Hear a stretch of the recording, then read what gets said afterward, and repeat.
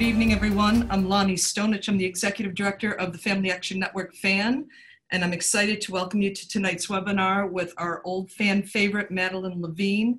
Thanks for attending. For those of you who have just discovered FAN, I want to give you a little bit of background. We're a 501c3 organization that presents a high-quality speaker series offered free to the public on topics related to human development, mental health, education, and social justice, among many other topics. We've been fortunate to host some of the world's most esteemed researchers, clinicians, authors, educators, and activists, including folks such as Brene Brown and Ta-Nehisi Coates, Ibram Kendi, Carol Dweck, Howard Gardner, Andrew Solomon, Adam Grant. I could keep listing lots and lots and lots of people. So lots of stuff. We've been doing it for years and years and years. We have about 100 videos of past events on our website, so you can go there and explore. You can also find them on our YouTube channel, so make sure you go check them out. I have a few housekeeping notes before we begin. We are recording this webinar in a few days. Once our video editor kind of does some fluffing on it, we'll be sending it out to all of you who had registered, even those who are not attending. We will post the video on our website and our YouTube channel, and it's for free public viewing. So once those are hosted, feel free to spread them far and wide. All attendees are currently muted and off camera. The chat is open, but it is read only, so we'll be populating it with some various things that we want you to know, links for things that Madeline might be mentioning, reminders about different things, so we'll be populating the chat. You can submit questions. If you look down at the bottom of your Zoom screen, you'll see a Q&A function. You can submit questions through Q&A, and I and our team, our production team, will be going through those questions as Madeline does her 30-minute talk, and we'll be culling some questions from that to be asking her in the end. So thank you also to the attendees who submitted some questions in advance. I've got all of those and I've gone through them, so I have them at the ready. I want to note that Dr. Levine's books are available for purchase through our bookseller, The Bookstall, and I believe one of our producers will be putting some information in the chat about where to buy that. There you go. Well, there's the thing about the past events. She'll put that in there in just a second. I want to say a special thank you to the 31 schools and organizations that are sponsoring tonight's event. We will be pasting a list of those folks as well in the chat, so keep an eye out for that. And a big special thanks to all FAN donors whose financial support keeps all FAN programming free and open to the public. We are going to be launching a very quick poll, one question poll right now as a part of housekeeping. We're trying to determine when we're looking at attendance for our events, you can see this here, we're trying to figure out, we get a number about how many devices are tuned in, but that's a little bit different than how many people are actually viewing. So we know that some people might be in a room with 2 people or 3 people, including themselves. So if you wouldn't mind just taking a minute and just giving us a quick head count, we would really very much appreciate it. I'll let that go for a couple more minutes and then we'll pull it down.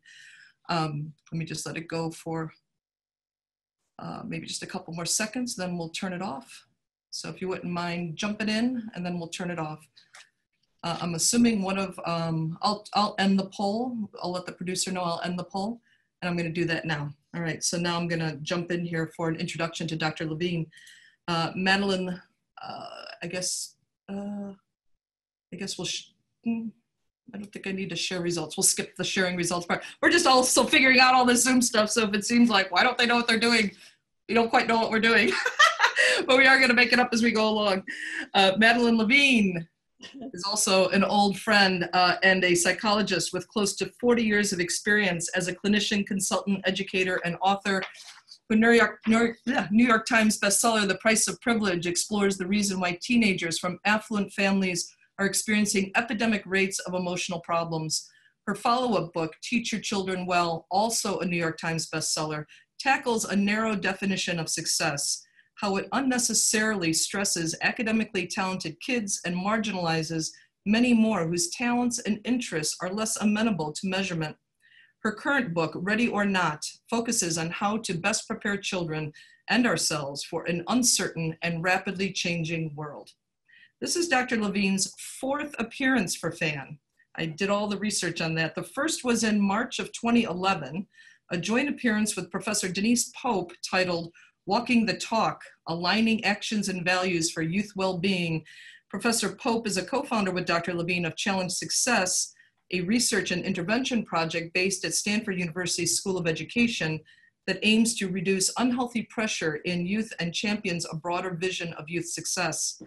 Madeline's second visit was in November of 2012 for a 3-person panel titled "One Size Does Not Fit All."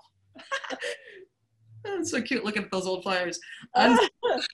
On stage with Dr. Levine was another longtime fan favorite, Dr. Ken Ginsberg, who is a professor of pediatrics at the University of Pennsylvania School of Medicine and the author of several books. I think you're going to probably hear about them a little bit later on, including my personal favorite, Building Resilience in Children and Teens.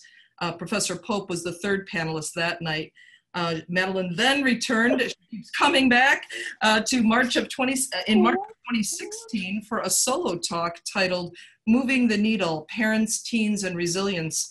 At that time, she had just started work on what is now her latest book, Ready or Not, which was released this past February.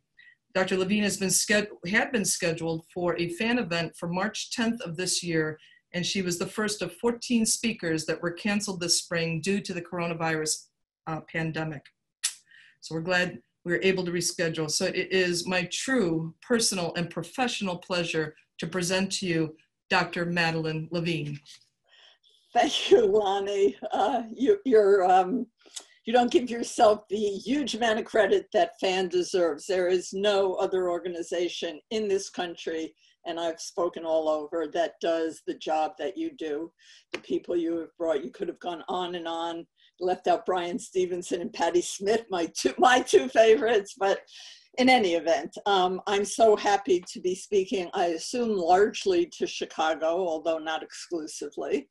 I'm sorry to be on video a little bit because I love coming and having dinner with Lonnie the night before and giving a talk and getting the energy from the audience.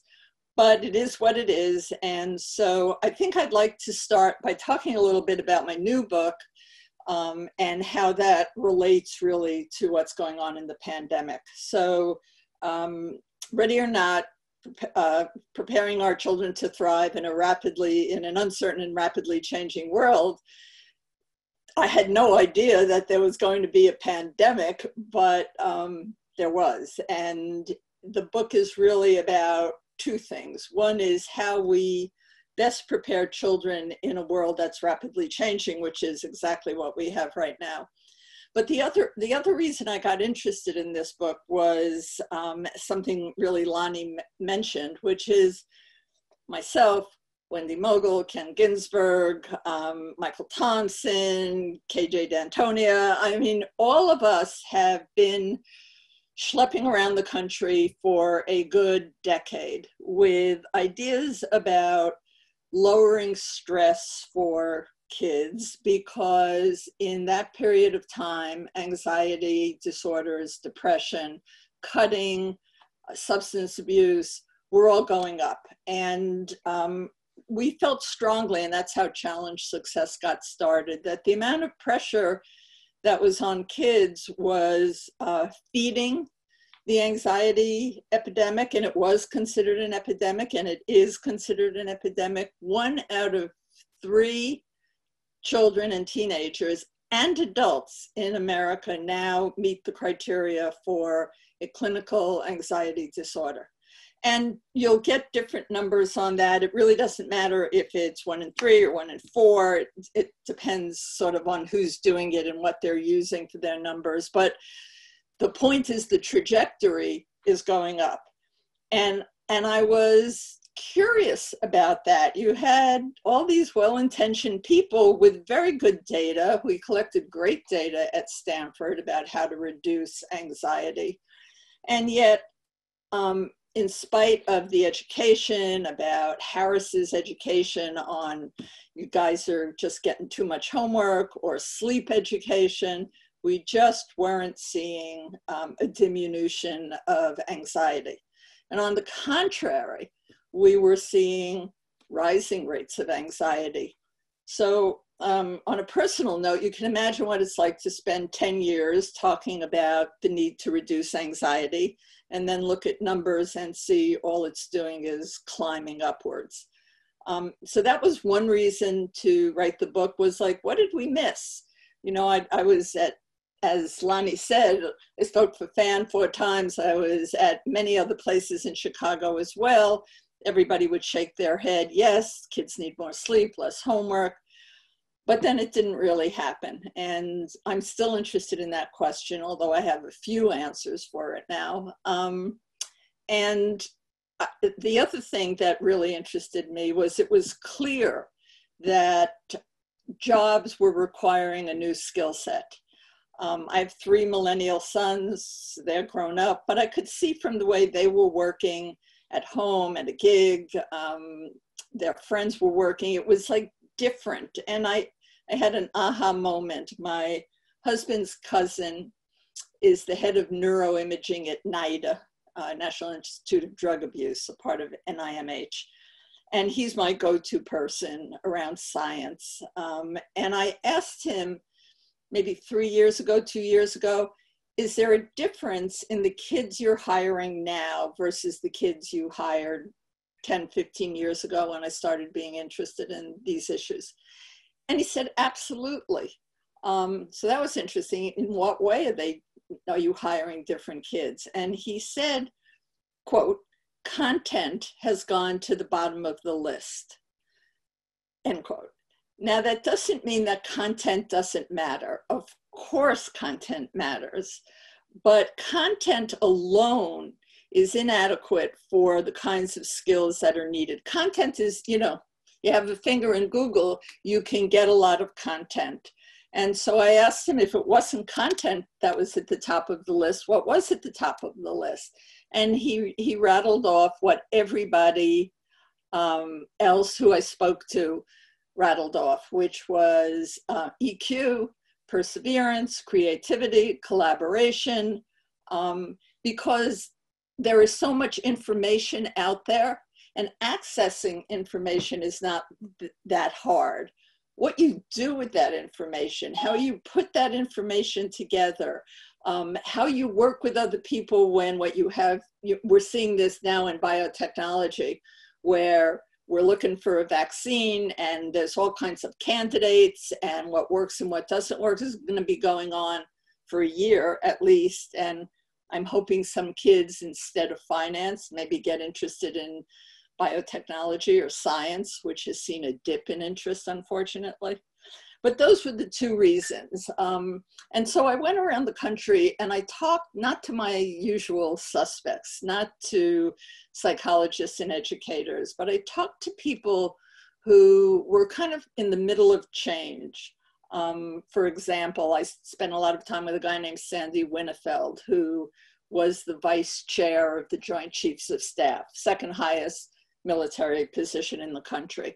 Military has changed radically because once they had a different kind of war, they couldn't use everything from the top anymore. They had to get more horizontal.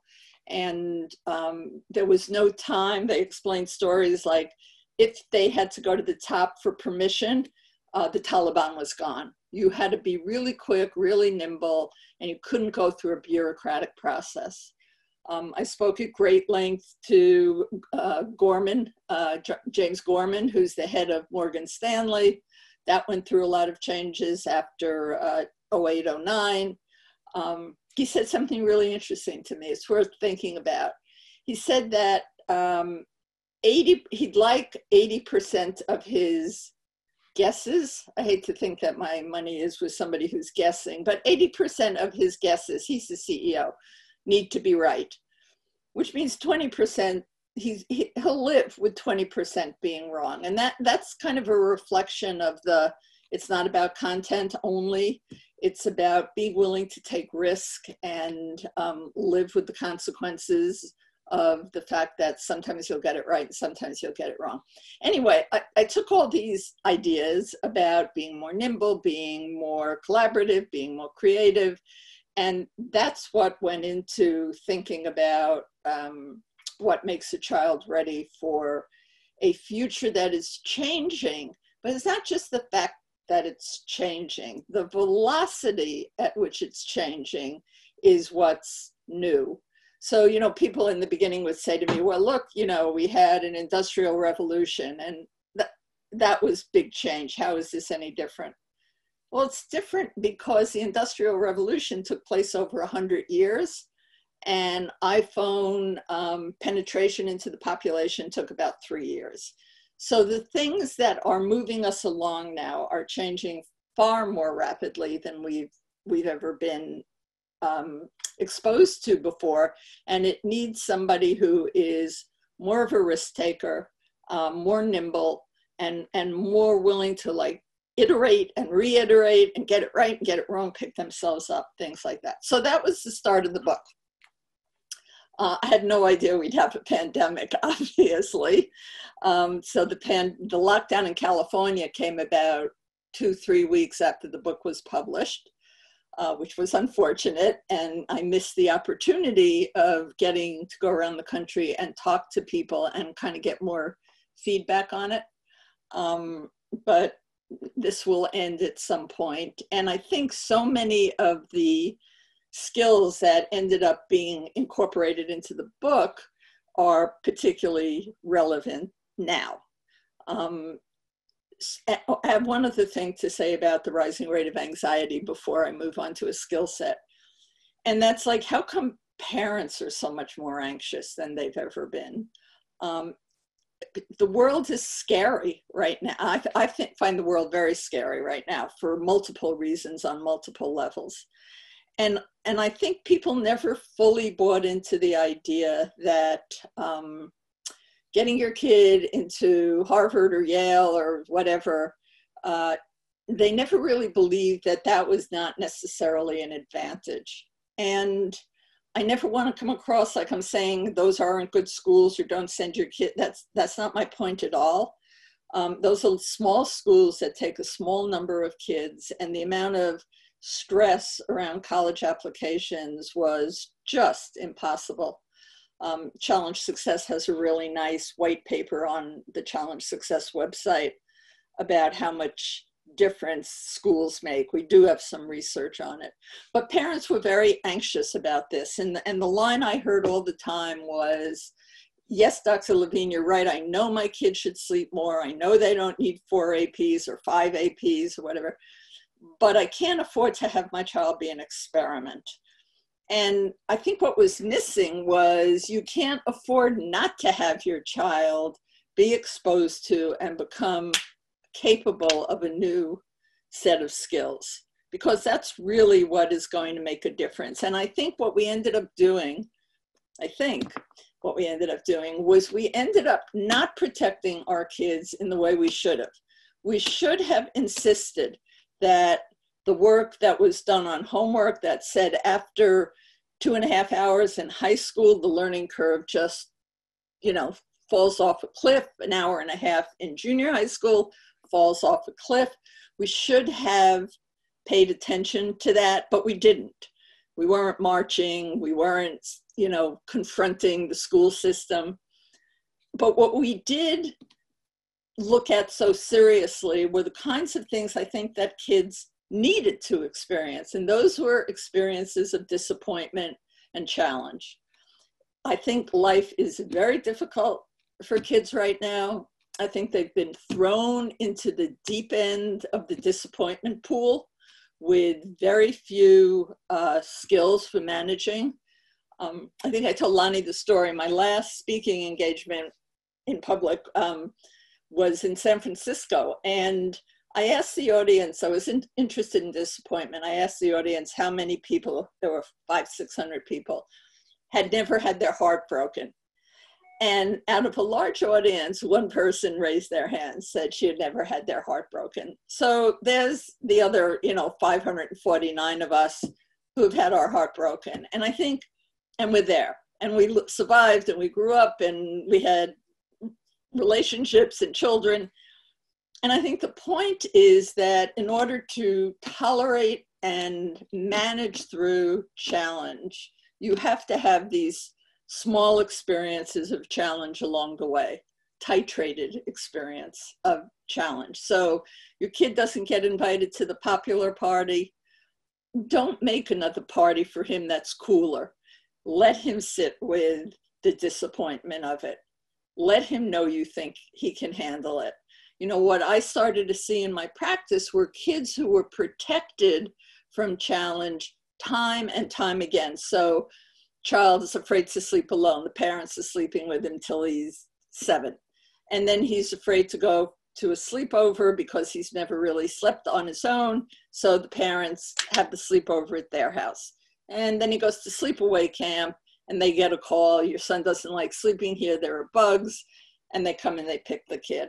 And so each by themselves, and for the sake of full disclosure, one of my kids probably slept in my bedroom till he was 5 on the floor. I was exhausted. I had 3 kids and working, and I don't think any one of these things matter, but when there's a persistent pattern of not allowing a child to experience the anxiety that is a natural part of growing up. You know, the dog scares me. Do you go around the corner, or do you let the kid, with your help, start to walk through? And I know it's a very unpopular point of view, but my point of view about trigger warnings, I have 2 sons that are lawyers now, and when they went to school, there were trigger warnings. It's the exact opposite of what you would do as a clinician. As a clinician, if somebody's fearful and traumatized and upset, you expose them slowly. So I think that is what has contributed to a level of anxiety that's incredibly high. Because, look, anxiety, we know anxiety is about 60% of the variable of an anxiety disorder is genetic. It's an important thing to know. So those of you who feel I made my kid anxious, you know, it was probably there in the beginning. If 60% is genetic, what's the other 40%? It's environmental. We have a saying we like, which is genetics loads the gun, but environment pulls the trigger. And I think the environment that we had of being fearful, what will happen to you if you don't get into your first school, the varsity blues scandal, what a vote of no confidence that is for a parent to say you can't get into school on your own. I mean, so I think we had set up an environment of extreme anxiety about performance. I had one kid who, he's in AP calculus, right? AP calculus. And his dad is so worried about his grade that the father is graphing every grade this 16-year-old kid gets. And you have to wonder, if he's in AP calculus, isn't he perfectly capable of graphing his own stuff? But the father was so invested in him being an outstanding math student. So he got an outstanding math student with trichotillomania, which is why I saw him, which he's pulling out his hair and he's pulling out his eyebrows. The stress level was so unnecessarily severe for this kid. So I think that all of those things are worrying about our kids, our own. Look, if your level of anxiety is high, and then your kid gets anxious, it's hard for you, right? Because your level of anxiety is already high. So you are more likely to attenuate or lower your child's anxiety because it makes you more comfortable. It's easier to say, okay, we won't walk past the dog, honey. I don't want you to be scared. It's the wrong thing to do, but it's easier and it lowers our anxiety as well. So I think the culture had become extremely anxious and kind of out of tune with what was happening in corporate America, in the military, in artificial intelligence, in parts of the country that were moving forward and demanding a new skill set. And we were still stuck with, 5 hours of homework and 5 APs. And what we saw was kids getting worse, getting sicker. And I can't implore you enough, when this is over, and it will be over at some point, to let go of, as best you can, to let go of the notion that there is a trajectory that guarantees a degree of success. And in my book, Ready or Not, there's a whole chapter of arbitrary people that I met in the course of writing it who were profoundly successful, none of whom took took a straight line. They all took what I'm calling a squiggly path, including myself. I went to a state school. Lonnie mentioned Denise and I were there twice, I guess, together. And when we're on a stage together, it's kind of funny because she went to Stanford and Harvard, and I went to the State University of New York at Buffalo. And yet we're both standing and doing the same kind of work. So I think there's an overvaluation that at one point made more sense than it does now. I'm in Silicon Valley, or right near Silicon Valley in San Francisco. They do not any longer do recruiting from only a few of our most prestigious schools. And the reason is because they're finding that's not the skill set that they want. So you need to buy that on a visceral level, that all the things that go into pushing your kid in that direction have some responsibility for the level of anxiety we're seeing among our kids.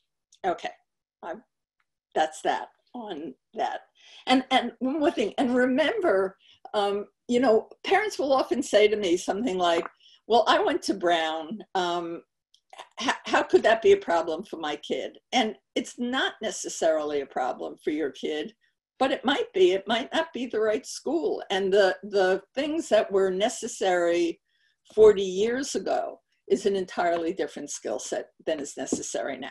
So I'm going to move on to the skill set, which, you know, I think I've said it's about creativity and rapid learning, and collaboration is a huge, huge one.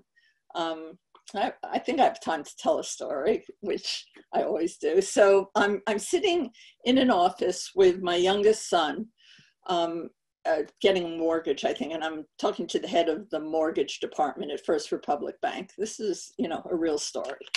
And my son is with me. He's, I think, a senior in college at that point. And he's just kind of being himself. He's the three boys. One of them is the one who's taking care of mom. You know, mom, your throat sounds like you need some coffee or tea. Can I get you some? I'm afraid that the meter is going to run out. Let me put a quarter in it. You know, just maybe 2 or 3 times over an hour and a half. And at the end of the conversation, the head of mortgage for First Republic turns, you know, we finish our business, and she turns to my son, who she knows nothing about, and says, I'd like to hire you. She doesn't know if he's in college, if he's gone to college, didn't go to college. And I'm like struck, you know, I said, tell what? You don't know anything about him. And she said, I don't need to.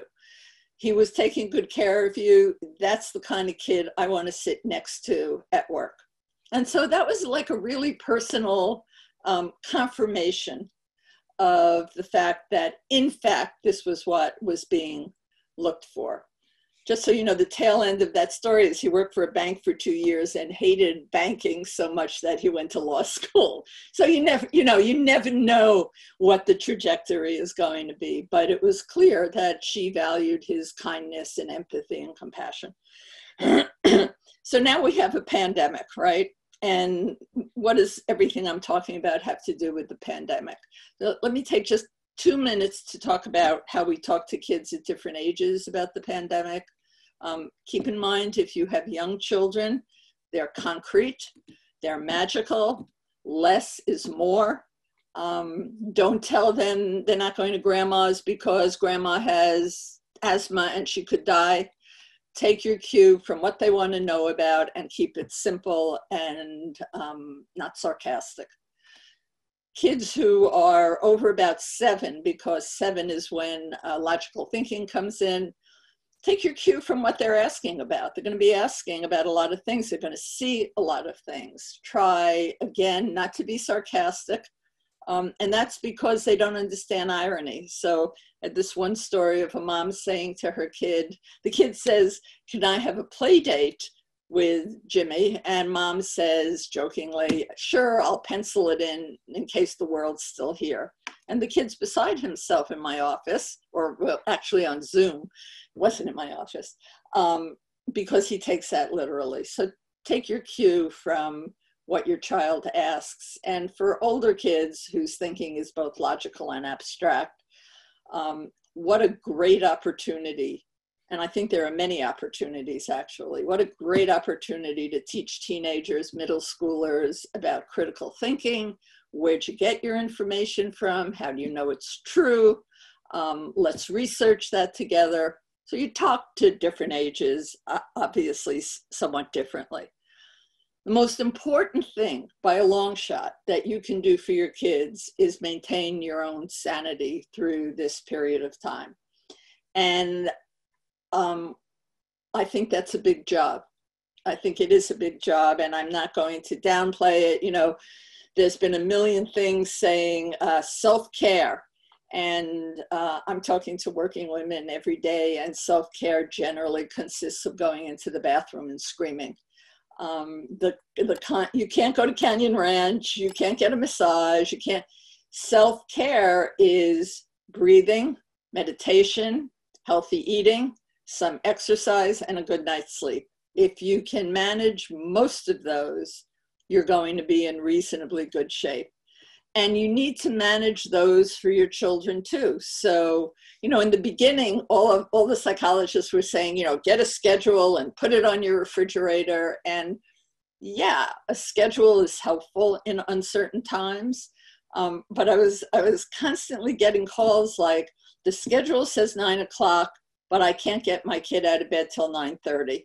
And my answer always was, guess what? The new wake-up time is 9:30. It is not worth constant conflict and constant fighting over small things. Your job, when this ends, and it will end slowly, is to come out of it as a reasonably intact family. And I think and I don't think that's lowering the bar. I think that's having a realistic bar that's doable. And it means tolerating more disagreement without fighting about it. It's tolerating the dirty dishes versus the laundry. But, you know, there's a million things that go on over the course of a day. And older children absolutely should be recruited to be helpful. One of the things that make us feel better in uncertain times is a sense of purpose. So you do get to say to your 15-year-old, I have to work. I need you to take care of your 8-year-old sister for 2 hours or whatever. This is a family issue. This is not about individuality or your needs versus my needs. This won't work unless the family sort of pulls together and helps each other out. Because uncertainty does some really bad things to our brain. The toughest part about this, of course, is uncertainty. And why are we finding uncertainty so hard? I'm trying to plan a getaway with my kids and their spouses, and I'm a new grandma. And I could not make a decision for a month. I absolutely could not make a decision on where I wanted us to go when this was over. And I'm pretty decisive, but our thinking is actually impaired. And why is it impaired? Because the job of the brain is prediction. That's your brain's job, right? You go to pick your kid up at school. You can predict what time school's over, where your child will come out of the school, what time they'll be ready to get in the car. Your brain is predicting all those things. Imagine if you didn't know what time school ended or what exit your kid came, or even what school your child went to. It would be impossible. So the job of the brain is to predict, right? And that uses a lot of what we call executive functioning, a lot of the prefrontal cortex. The problem with uncertainty is it takes our prefrontal cortex offline and goes, the race to the bottom of the brain. It goes to our amygdala, which is about anxiety and aggression and feelings.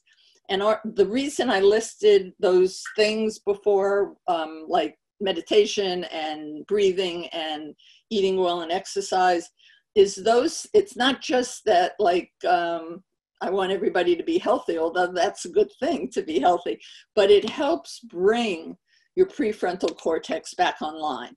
And so this impossibility of making a decision for me kind of ended when I just went out and took a 3-hour walk and started to feel better. So I want you to be aware that you're feeling badly because it's tough to be quarantined and you've got children at home and they don't know where they're going, or, you know, graduation's over and they don't know where they're going to college. So there's good reasons to be anxious, but I also feel, frankly, that we have to have the perspective it's not the end of the world. It may feel like the end of the world to children, but our job is to give those children some perspective. And as lousy as it feels to them, children have, you know, had to leave their homes, been slaughtered, been without food, been without medical care. This is difficult, but I think I talk to a lot of kids because teenagers tend to be having the hardest time. I don't want to stay in, and, you know, their brain is telling them they have to be with their friends, not with you. And I think there are ways to set that up outdoors at a distance that meets some of those needs of teenagers, but it's challenging, and it's also not impossible, and it also will win. That's interesting. Will end. I think that there are 4 things that kids need, no matter what their age is. And those 4 things are, we call them the 4 S's. That's to be in an environment that is stable, secure, seen, and soothed. If you can write those 4 things down and put them on your refrigerator along with your abandoned schedule, if you can provide that for children in this time, your children will emerge from this better and healthier, and have an opportunity to learn from this what they're capable of. I have always felt we underestimate the capabilities of our children, not academically, but, you know, I go to Israel and the 18-year-olds are in charge of the country. I think there's far more that we can expect from kids. My kids had jobs every summer. Your kids should have jobs. Your kids should have chores. Your kids should feel that they are a part of this pandemic, and that you help them by being calm, by giving them appropriate control. Let them pick their own clothes or what time they go to bed. And if they're watching a little more screen time than you would like, so be it. You got to model how to sit with uncertainty, which is challenging for everybody for the reasons I said. I said before, it's an opportunity to teach media literacy for older kids, which I think I started my whole career with media literacy and 2 books that nobody ever read. But I think it's critically important. And I think the other thing I think is we don't tell our kids enough, you can get through this. And that goes along with the protecting them from distress. I think we need to say to our kids, you've got this. And I don't think we do that enough. It's like Carol Dweck has a great line when kids say, I can't do this, I can't manage it. And she always says, yet. So it gives kids the idea that, you know, things take perseverance and work, etc. And they will get to it. And I think telling our kids a little more frequently, you've got this, or, you know, I'm here if you need me, but why don't you give it a shot, is a way of helping our kids feel more comfortable in this uncertainty. And I hope you don't feel that I've diminished this at all. I think it's incredibly complex, but I also think those are some reasonable tips for getting through it. And I see Lonnie has just written to me. And I feel like I did take my time, Lonnie. So if you and I want to chat, that would be cool.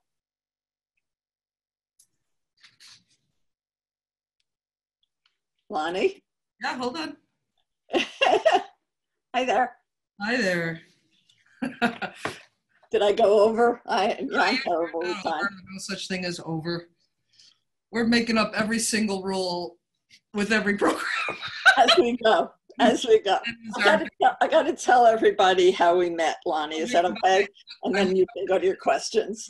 Hold on, Madeline. I looked up that data point, and it is I saw you. I met you for the first time on November 14th, 2007. Whoa, that's 13 years ago. 12 and a half years ago. Yeah, okay.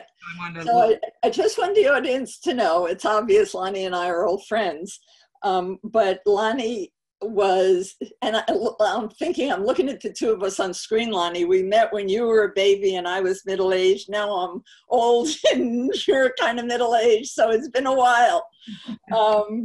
We met because I was giving a talk and there was this unusual woman in the audience right in the front with purple hair. And you know, you couldn't help but notice her. She was made to be noticed. And towards the end of my talk, she asked a question. And I frankly don't remember what exactly the question was. However, it was so smart and I just didn't feel like I gave her a good enough answer.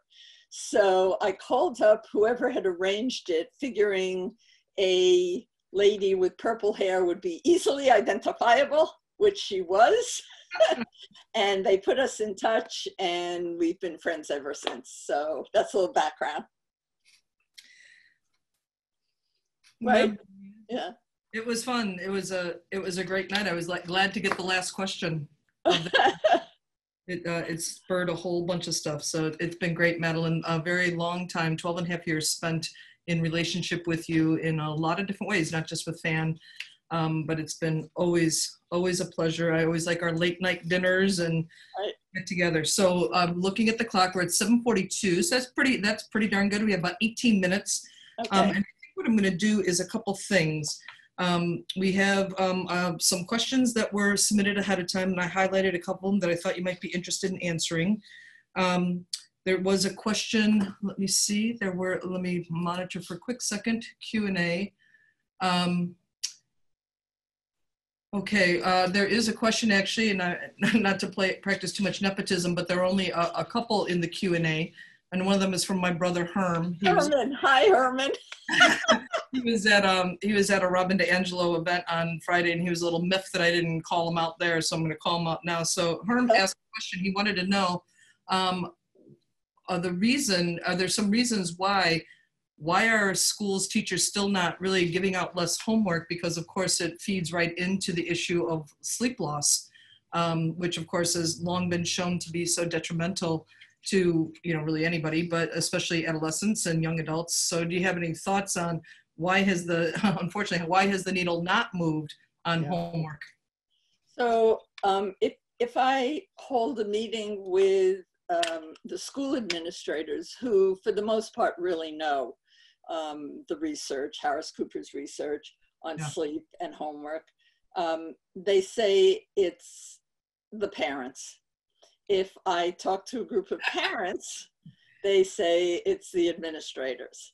So it goes back to that issue of I'm not willing to let my kid be an experiment. Everybody knows it's right, but you don't want to feel the expression I hear all the time, salmon swimming upstream. And you know, when I've been in Chicago and talked, and there's a long line of people at the end, Lonnie, for book signing. And the line usually goes something like, you know, Dr. Levine, I really agree with you, but I'm the only one in the community, and how could I put my child to sleep differently? And then the woman after her comes up and says, you know, I'm the only person here who feels like that's really, really, you know, and then I get a line and it's kind of like, why don't you go speak to each other? And I think we've gotten so enmeshed in managing our kids' lives that women don't have. When my kids were younger, Lonnie, they sprayed chemicals on apples at the Safeway. We were all out protesting with signs, you know, don't poison our children. I don't see that ever. And the issues are much bigger than, you know, apples.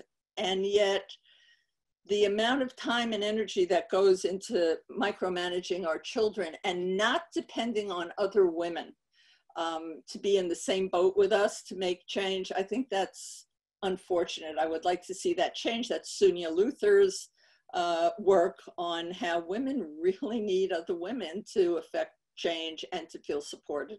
Mm-hmm. So I'm wondering if you had that brought to mind when you were saying about change, because as you know, the rise in colleges and universities saying that SAT and ACT scores are not required or are optional now to submit them, and some of the imploding that's happening with the College Board. You know, they're in a tight spot right now, to put it mildly. I'm wondering if you have, what are your thoughts on that? Do you think, of course, you know, it's funny because they say, well, even if the ACT and SAT, if they go by the wayside, it's not like universities won't figure out some kind of test.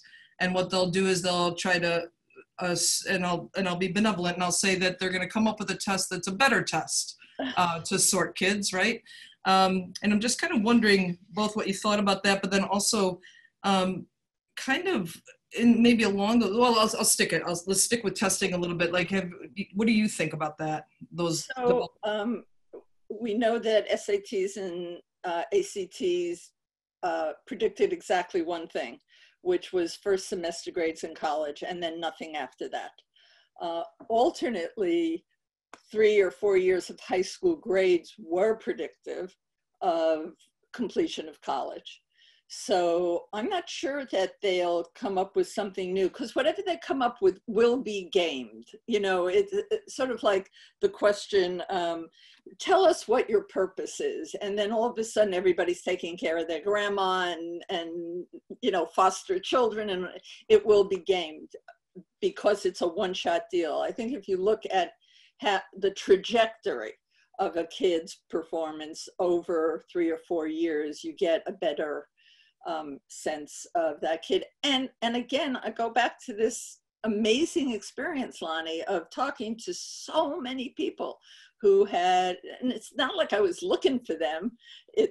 They were just, talking to successful people, and half of them didn't finish college, half of them went back. I mean, it's the reality out in the world is that success depends on a whole bunch of factors, and they can be learned in so many environments.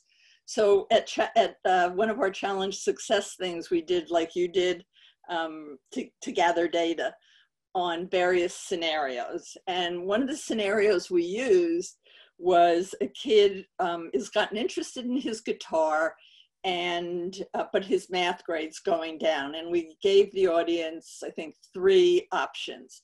Would you take the guitar away? Would you get a tutor to help with his math grades? Or would you make the guitar contingent on his raising his grades? And I happen to be friends with James Hetfield, who's frontman for Metallica. And I asked him what he thought about those 3 options. And he looked at me like I was crazy. And he said, what about the option of starting a band? Right, I was going to say, where's option 4? Yeah, where's option 4? Exactly. And, you know, not everybody is going to end up being a world famous, you know, rock and roll god, but that's not the point. The point is a kid can learn diligence, collaboration, perseverance, grit, all those things if they're profoundly interested. And I think we keep that narrow. You know, we say, well, photography's nice, but what are you going to do with it? Or I may have told you at some point, my favorite question to me is always, you know, my daughter's a talker and everybody comes to her when they have problems, like, what is she going to do with that? And it's like, oh, I don't know, maybe she'll be a psychologist. So, you know, and last point on it, Lonnie, is take your kids' strengths. You know, I did not become my spatial relations. You remember I once got lost going to the bathroom at New Trier and you had to go find me. Terrible, terrible spatial relations. So I didn't become, my husband's a surgeon. I didn't become a surgeon. I went to my right, if you're a basketball fan, I went to my strength. And I think we should cultivate our kids' strengths. Their weaknesses is as long as they're trying. Yeah, that's how everybody is. We have strengths and weaknesses. That reminds me of very early in my career with FAN, we hosted David Elkind, you know, the brilliant David Yeah, Elkind. yeah. He And was the grandfather. yeah, yeah, I love that man very much. And his name is spelled E-L-K, excuse me, Hi. E-L-K-I-N-D, David Elkind, just a genius. The hurried child. Love him very much. Yes, and he said very poignantly from the podium, he said, do your very best to love the child that is in front of you, not the child that you wish you had. Mm-hmm. And so it's this thing of the acceptance, the full acceptance, which can be hard, the full acceptance that your DNA with you and whomever has produced this child, but this child is not a blend or some kind of amalgam of the two people who came together with sperm and egg to produce this child. This child is an independent soul, an independent human being who will have likes and dislikes and preferences that will not be shared perhaps by either parent. And to keep that in mind always, especially as they get older and you discover more and more like, well, where did this creature come from? We actually have a third roommate. Who is this person? You know, and that's a good thing, right? Let me get to some questions here, and let's. Wait, I just want to say something about that idea of it's not cumulative when you put two people together. Used to be, I got asked a lot. People would say, you know, my kid's a mediocre student, and she's so smart, and my wife's so smart, and I'm so smart. And it's like, you know, IQ's not cumulative. It's not if you have 130 and you have 130, your kid's going to be 260. It just doesn't work like that. And I think that's a big task, Lonnie, to honor and respect and get pleasure out of the things that your kid brings that are different. Of course. I'm going to make a note to our two back-end producers, if you guys could capture that Q&A, because I want to just make sure that we have the questions. So let's go to a couple of these questions. We have Julie says, do you think students who have been affected by COVID will be behind academically in the future? Of course, you're not a teacher, but you might have a ballpark answer there. That question depends on your time frame. Will they be behind tomorrow? Yeah. Will they be behind in a few months? Probably. Will they be behind in a couple of years? Nobody knows. I mean, that in a way, that question is a reflection of the kind of anxiety. You know, I could spout out anything. We simply don't know. And there are no best practices right now because nobody has practiced this. So we can't get best practices. All right, we're doing rapid fire here, Madeline. Okay. We have Barbara. What about kids staying up with social media late at night? Aye or nay? How late? And are they getting up and doing? Say, let's just say late. And maybe if she said kids, not teens, maybe we'll assume that they're not 16, 17. Let's assume maybe middle school, maybe, and early high school. We're just making that up. But look, every family's different. Every kid is different. There are kids who are just fine staying up, not all night long, but you know, you give them an extra hour and they're not doing anything that's unhealthy. Who cares? It's not going to make a difference. But I think I spoke to a kid today who's absolutely panicked by what she's seeing in the media. I'm more concerned about what kids see in the media, the shootings, the deaths, than I probably am right now about video games. So, you know, you need some rules around it, obviously. You just have to be a little more flexible. All right, another question from Laura. I can't quite read the writing. How do you move the EQ needle, emotional intelligence needle with high schoolers? So you catch, I think this is true for all kids, you catch kids being good, right? We catch them being bad all the time, but you catch them being, oh, I see you really got how grandma was feeling, or you know, what we pay attention to really determines the level of success our kids are going to have with that particular skill. So all these things, creativity and curiosity, and people say you can't train, or emotional intelligence, you can't train for any of that. We have great research that says you can train for it, and it has to do with what you pay attention to and what you reinforce in your kid. Okay, from Allison, how do you address anxiety in a child who displays it but doesn't realize he has anxiety? He also doesn't ask questions about the pandemic or other concerns. Did you say age in that? There is no age, I'm sorry. Yeah, Child, a child, so that would imply not a teen. I don't know, I still call my 30-year-old children, so hard to know. My oldest is 40, I still call him my child. So he doesn't know he's anxious. I think kids know when they're anxious. Being anxious is very uncomfortable. It means you're repetitively thinking about things. You're not really free. Your mind is preoccupied with bad outcomes and stuff like that. So the question is how to get him to be more aware. If in fact it's a young child, you label emotions for them. So if he's antsy and not able to come out of some repetitive thinking, you say, you know, it looks like you're a little anxious. What do you think? Often kids just don't have words for the emotions that they have. All right, I'm going to give you 2 more questions. Okay. Question 1. How do you know when to worry about your kid's mental health or your own? At what point is it just, this is okay, versus I think I need to consult with someone? What to you are the markers of that? So it's intensity and length of time. So to be diagnosed with anything is a couple of weeks. You know, if you have a bad day or your kid has a bad day or 2 or 3, probably not worried yet. You want to see how that plays out. If you have a kid who can't get out of bed for 2 weeks, you need a consultation. So we usually use 2 weeks of symptoms where the person is impaired. And look, you know, call your pediatrician. If you're not sure about your kid, your pediatrician has seen 1,000 kids and you've seen your 2 or 1 or 3. And that's a good first level of checking in, and then whether or not it needs a mental health consultation.